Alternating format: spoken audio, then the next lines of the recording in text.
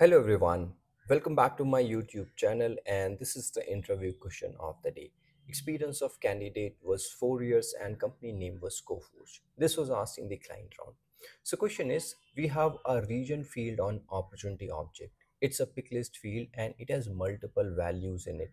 Now client's requirement is that we have to change the name of few of the pick list field values. So we have to change the label for them, not the field but the picklist field values.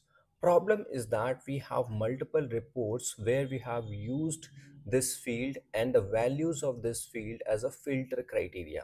Now if we directly change it, those reports will stop working. So we need to find out all such reports where we have used the value of this region field, and then only we will be able to do this. Is there any shortcut way to find all such reports without going to reports and finding them manually, because there are so many? I'll wait for your answers in the comment box. Thank you.